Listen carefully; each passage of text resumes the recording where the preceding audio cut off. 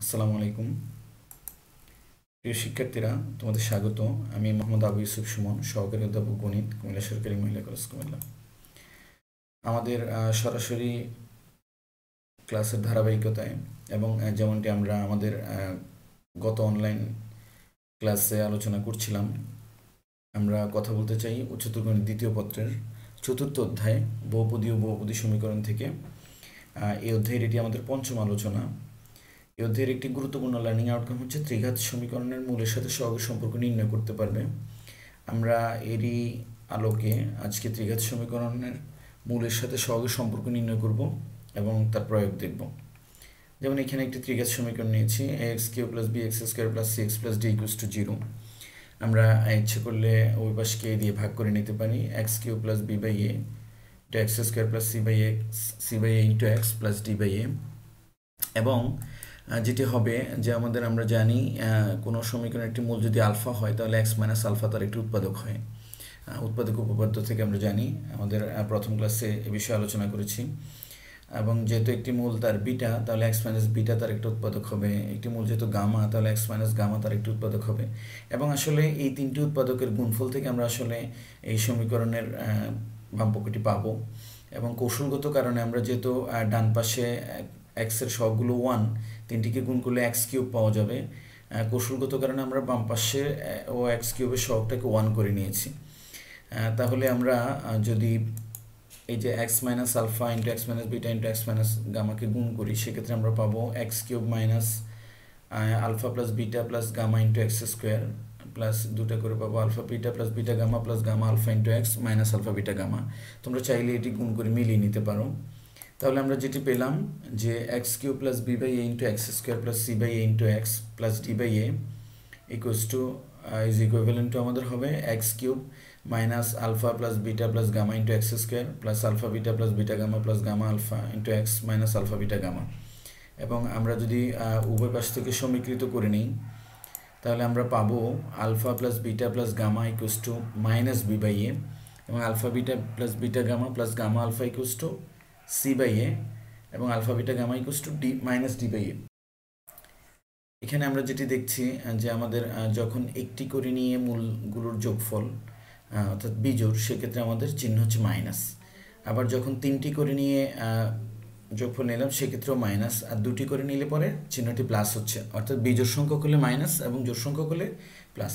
এটি আমরা এন মাত্রার ক্ষেত্রে দেখব যে -1n আকৃতির হয় আসলে।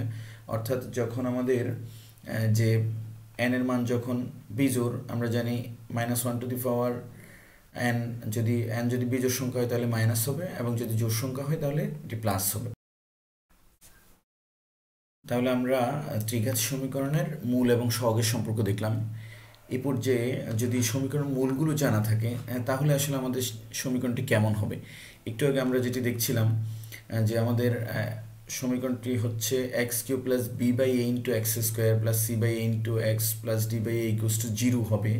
অর্থাৎ সেক্ষেত্রে যেহেতু বি বাই এ হচ্ছে আমাদের minus into alpha plus beta plus gamma, এবং ডি বাই এ হচ্ছে মাইনাস আলফা বিটা গামা, সেক্ষেত্রে আমরা যদি কোনো সমীকরণ মূলগুলো যদি আলফা বিটা গামা হয় ত্রিঘাত সমীকরণ, তাহলে আমরা পাবো x cube minus alpha plus beta plus gamma into x square plus alpha beta plus beta gamma plus gamma alpha into x, অর্থাৎ দুইটা করে নিয়ে যোগফল minus alpha beta gamma equals to 0।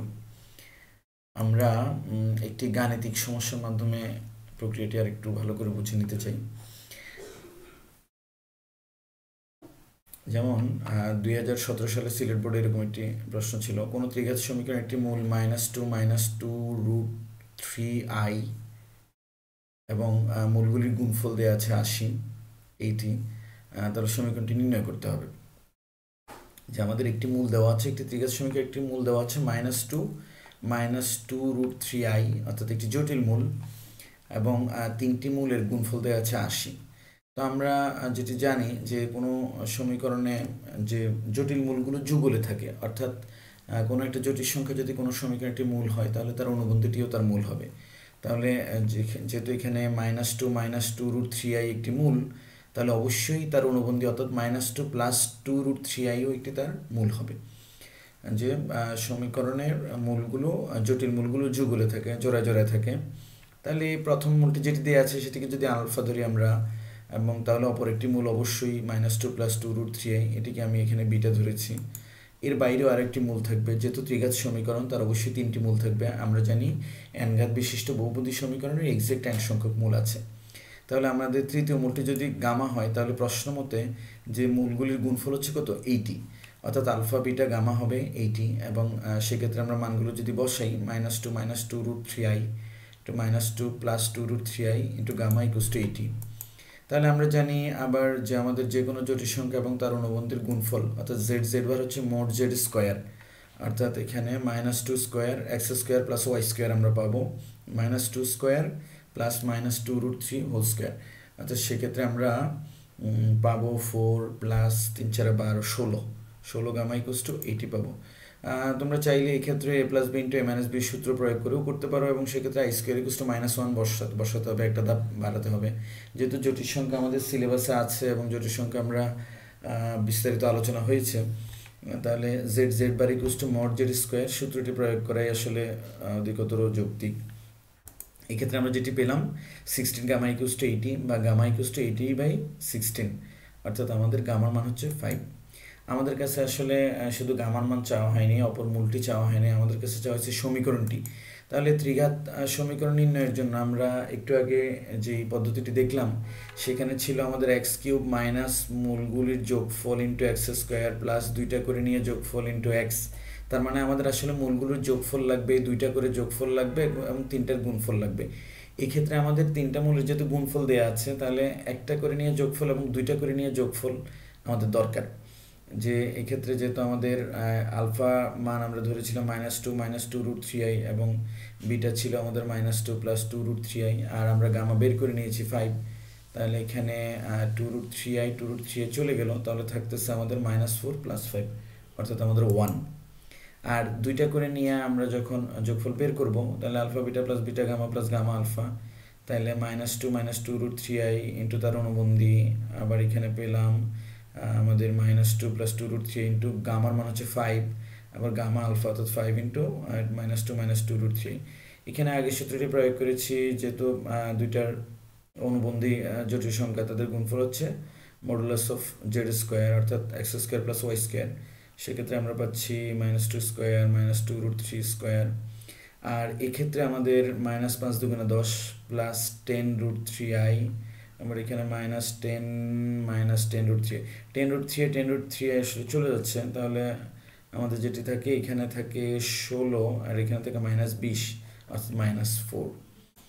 তাহলে আমরা ত্রিঘাত সমীকরণে একটি করে মূল নিয়ে মূলগুলোর যোগফল এবং 2টি করে নিয়ে যোগফলটা আমরা বের করে নিচ্ছি আমাদের। তাহলে সমীকরণটি হবে x³ মাইনাস মূলগুলোর যোগফল অর্থাৎ alpha plus beta plus gamma, যেটা আমরা এখানে পেলাম 1, সে মানটি আমরা বসালাম, এবং alpha beta plus beta gamma plus gamma আলফার মান পেয়েছি আমরা -4, সে মানটিও বসালাম, আর আলফা বিটা গামা আমাদের প্রশ্ন দেওয়া ছিল 80। এইভাবে আমরা যে ত্রিঘাত সমীকরণ গঠন করতে পারি। যদি কোনো সমীকরণ মূলগুলো জানা থাকে বা একটি বা দুটি মূল দিয়ে অন্য কোনো শর্ত দেওয়া থাকে, সেখান থেকে যদি আমরা মূলগুলো নির্ণয় করে নিতে পারি, তাহলে আমরা আসলে ত্রিঘাত সমীকরণ ফর্ম করতে পারি। এরকম কিছু প্রবলেম আমাদের টেক্সট বুকগুলোতে আছে, তোমরা চর্চা করবে। আরেকটি গাণিতিক সমস্যা নিয়ে একটু কথা বলি, যে আমাদের কিছু টার্ম আছে সিমেট্রিক টার্ম বলা হয়, প্রতিসম রাশি। যেমন এখানে একটি আছে গাণিতিক সমস্যা x³ + px² + qx + r = 0 সমীকরণ মূলত্রয় আলফা বিটা গামা হলে সাম ওভার আলফা কিউব। এখানে যে সামেশন চিহ্নটি দেওয়া হয়েছে, এখানে আলফা কিউব মানে আলফার মতো যতগুলো আছে, অর্থাৎ মূলগুলো যেহেতু আলফা বিটা গামা, তাহলে সাম ওভার আলফা কিউব কথাটার মানে হচ্ছে alpha cube plus beta cube plus gamma cube. আমি ইচ্ছে করে এটা দিয়েছি যেন এটা নিয়ে একটু কথা বলতে পারি। সাম ওভার আলফা কিউব মানে alpha cube plus beta cube plus gamma cube. যদি আমাদের 4টি মূল থাকতো, তাহলে সেটি হতো 4টি মূল থাকতো আলফা বিটা গামা ডেল্টা, তাহলে সাম ওভার আলফা কিউব হতো alpha cube plus beta cube plus gamma cube plus delta cube. এরকম যেখানে 2টি থাকবে সেখানে 2টি, 3টি থাকলে 3টা, তো সবগুলো। যেমন আমাদের এখানে যেটি দেওয়া আছে x³ + px² + qx + r = 0 সমীকরণ মূলত্রয় আলফা বিটা গামা, তাহলে আমরা মূল সহগ সম্পর্ক থেকে যেটা পাই, একটা করে নিয়ে যোগফল মূল অর্থাৎ alpha plus beta plus gamma হচ্ছে আমাদের -p/1, x³ সহগ যেহেতু 1 -b/a আর কি, অর্থাৎ -p। তাহলে দুইটা করে নিয়ে যোগফল হবে আমাদের alpha beta plus beta gamma plus gamma alpha equals to Q by এ, অর্থাৎ সি বাই এ, অর্থাৎ কিউ বাই ওয়ান, অর্থাৎ কিউ। এবং মূলগুলোর গুণফল হবে মাইনাস ডি বাই এ, অর্থাৎ এখানে আর বাই ওয়ান, অর্থাৎ মাইনাস আর। তাহলে এখন আমাদের নির্ণয় করতে হবে আসলে alpha Q plus beta Q plus gamma Q, কিন্তু আমাদের জানা আছে alpha plus beta plus gamma আর alpha beta plus beta gamma plus gamma alpha এবং আলফা বিটা গামা। তো আমাদের যে আমাদের নবম দশম শ্রেণীতে যেমন একটি সূত্র ছিল এ Q plus B Q plus C Q minus three এ বিসি, সেটি আসলে আমাদের এটি প্রয়োগ করলে আমরা খুব সহজে হয়তো মানটি নির্ণয় করতে পারবো, যেহেতু আমাদের alpha plus beta plus gamma জানা আছে।